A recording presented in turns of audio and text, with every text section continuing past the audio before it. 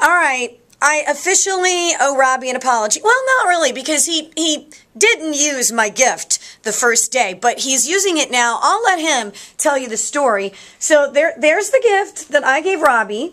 Yes. And you're using it now. You used it this morning. I don't trust you, and sometimes I think you're just messing with me, but this has turned out to this is saving me $3.60 a day because I was going by the donut shop and buying a cup of coffee, calls at the top.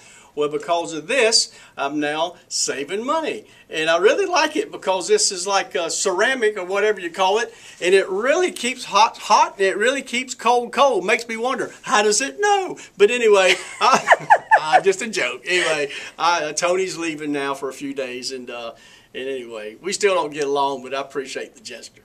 I cannot believe that he would question my motives. I always have his true motives at heart. Right, Robbie? Duh, no.